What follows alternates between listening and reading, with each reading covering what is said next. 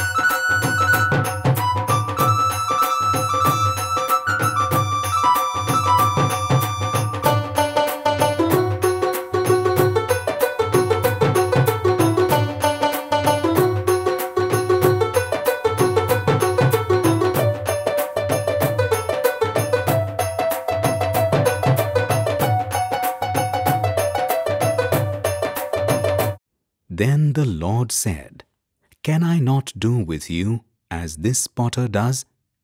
Like clay in the hand of the potter, so are you in my hand.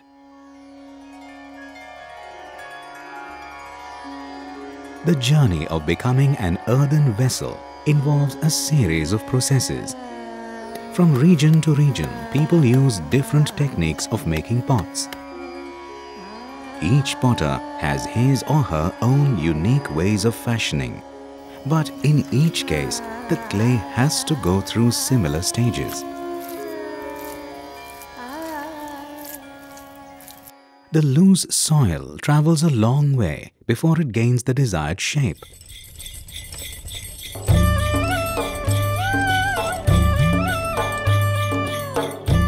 The potter is a visionary who has the pot already conceived in his mind even before the earth knows about it.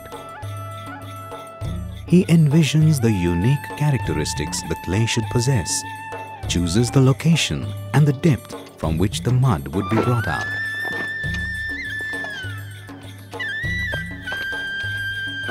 The still mud is identified, dug out of its place and submitted to a transformational process.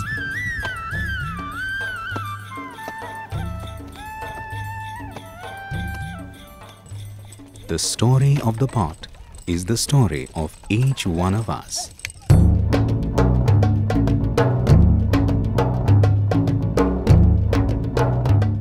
As the cleansing of the clay from all impurities is crucial to the making of a pot, so also the richness of life lies in our capacity to sort out the essentials from the non-essentials and in nurturing the good elements. In some areas, the cleansing is done through the help of water.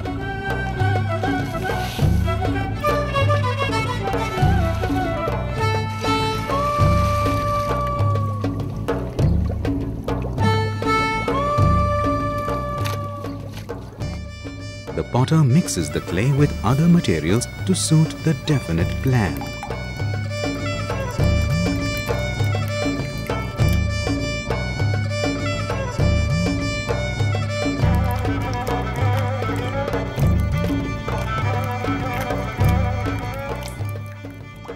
She carefully separates the clean material from the rest.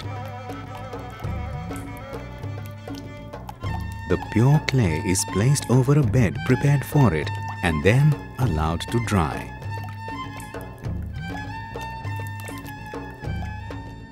The dry soil without the presence of water develops cracks and breaks. Water unifies the dry and fragmented particles and transforms the dry earth into a pliable material. Water represents the Spirit of God that unites His creation. Just as the potter invests something of himself into each pot, the divine potter has breathed His own Spirit into the human heart. This Spirit cleanses and transforms the hard and dry elements in our lives and makes us docile to His working. The presence of air bubbles creates cracks and explosions on the pots during firing, causing damages to otherwise perfect pieces. Kneading and wedging ensure de-airing, eliminates bubbles, lumps or other foreign materials and makes the moisture content to be even throughout the clay.